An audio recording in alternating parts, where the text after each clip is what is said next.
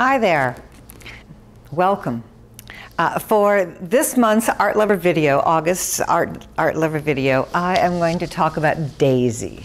And I actually have 16 process shots that I shot as I was doing her. It's a good example for how I seesaw light and dark and go back, so we'll work through those later.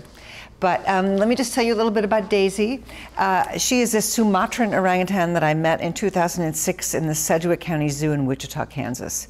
And you know, I didn't think much about orangs one way or the other before I started doing my zoo visits. But my God, they have won me over. I mean, they're just an odd-looking creature with this blue skin and this orange hair and these really long arms. But then if you spend any time with them, they are so clearly sentient, and they engage with you, and they are funny. And they're so clearly intelligent. And there's all these great orangutan stories. And then the way they move is the most amazing thing. Although Daisy didn't move very much. She was pretty much lazy Daisy when I met her.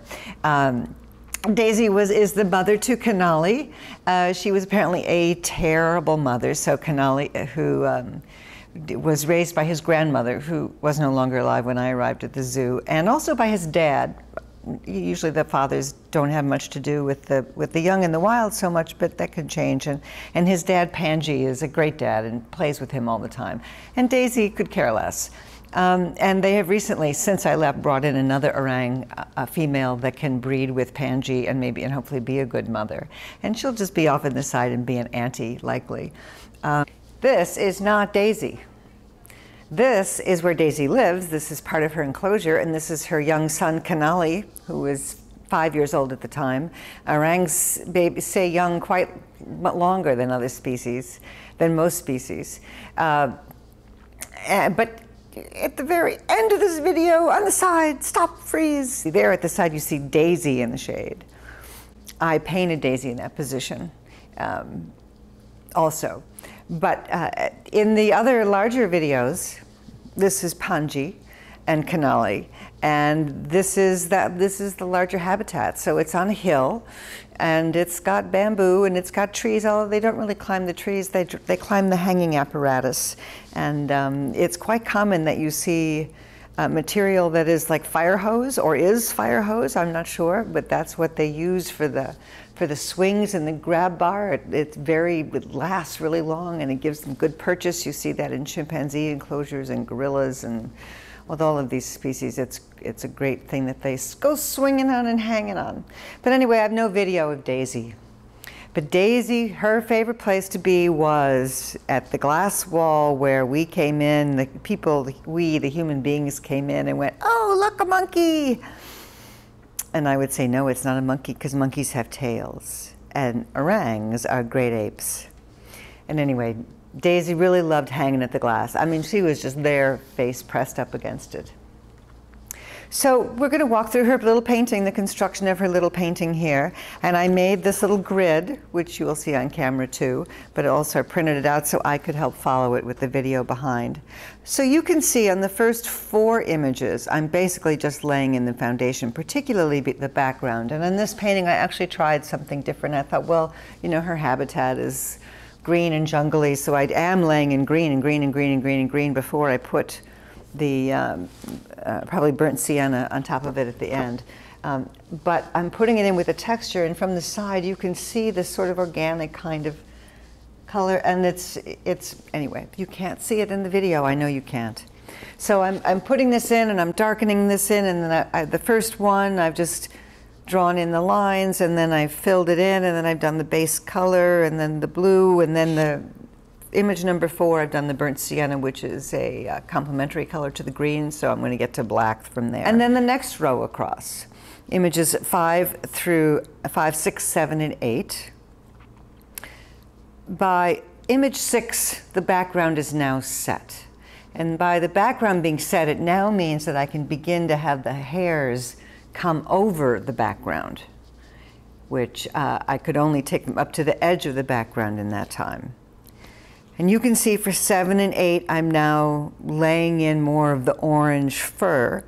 I'm laying it in texturally, which again, you can't really see on the video, but you can see a little bit in person, but it's very delicate. Orangutan hair is very fine. And they have this incredible blue skin, and then they have hair all of it, but in some places the hair is very sparse. So even through here, which is this bluey area, this blue skin area, there is still very sparse hair or fur, I don't know the correct thing. So by the third row across, paintings 9, 10, 11, and 12, and they're not paintings, they're just stages, they're just me taking out my cell phone at the end of a day's work.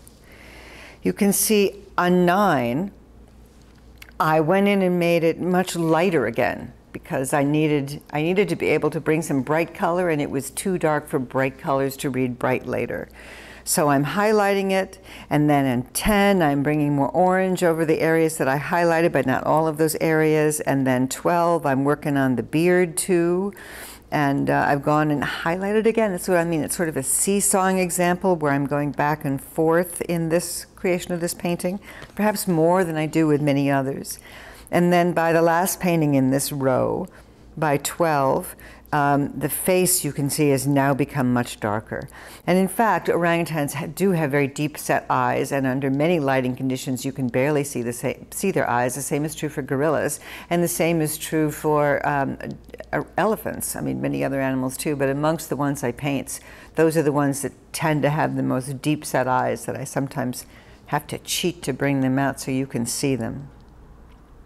So in my last row of paintings here, I'm just fine-tuning, and I'm really fine-tuning the hair around the edges where it's being hit by the light, and I'm fine-tuning the shadows on the face. You can see the next to last photo in this row actually has a greenish cast. I probably photographed it in different kind of light, maybe at night with a totally indoor lighting instead of any outdoor lighting. And the final photo is the final professional photo shot with a big fancy camera. But just to come in and talk to a couple things about orangutans.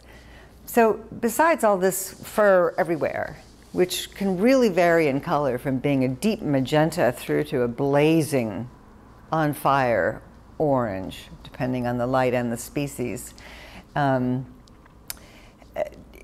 they also have these little hairs all over their face, and they're very distinct, and they're really a part of them, and I haven't figured out a way to paint them without painting them yet.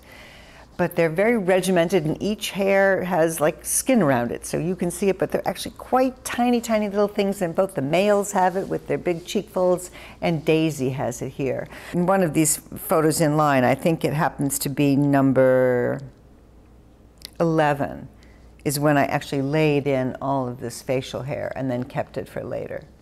So I, for the most part, use cheap frayed brushes to get my fur. I don't really want to do time by, one fur at a time. The exceptions are whiskers, which I need to just sort of take a thin liner brush and let it fly. And also the hairs along the edge of the here, the ones that are against the black. Some of those are done with the cheap brushes, and which I'm just sort of trusting chance that it's going to work out, because it's sort of, you do it now or that's it. But then I use my tiny little liner brushes with hardly a bit of paint on them to capture all this wonderful flying now.